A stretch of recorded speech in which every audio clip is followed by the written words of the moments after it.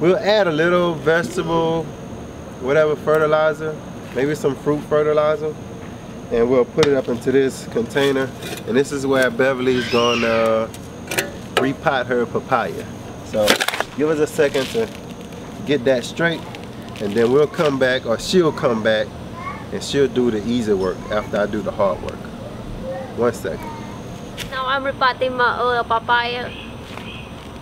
And this is the papaya that we bought Good Friday. No, yeah, it was Good Friday, sure was. And we just haven't had time. Look at all the roots in there. So I gotta, what are we gonna do to that? Like some of them roots is dying because they all bound out and together. Yeah, so I know you want to use the knife to cut some down the sides, or you gonna use just your hands? Yeah. All right. So it looks like it's getting root bound, but at least it's not up toward the top. At the bottom they say it's not as bad as being up toward the top of the root system. So that's what you want anyway, them roots, the big roots. Yeah. It's looking good. Now somebody was saying about the papaya being a male or female. I tried to do some research, but I haven't found out how to actually figure it out. Let me get in closer. Got some yellowing leaves, which telling us it really just couldn't take that container anymore.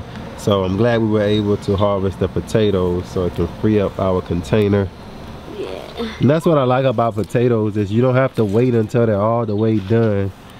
You can basically just harvest them. Harvest it anytime you want it. Yeah. Looking good, looking good. You gotta put them worms in there too. Any little worms you see hiding out. So, and this is a tropical tree, not really meant to be grown here once that winter sets in on us. But if it's not too tall, it's like the moringa, right? You can cut it back, cut it down, and then just bring it inside. And as long as that trunk is there, it'll sprout up again from that trunk, from what I've been seeing. So that looks good, man. All right, there you go. You got a new home. You better grow, grow, grow. So we'll water that in today. Grow, grow, grow. Nice bigger container. You gonna take those dead ones off? We can cut them. It's only one. So, I mean, and it's growing good.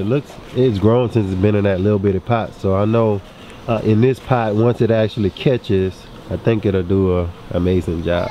So back to your spot, Mr. Papaya. Yep. Any beginning words for this new transplant? Hopefully he gonna grow, grow, grow, and next year probably gonna get some fruit from me. So we'll see. See?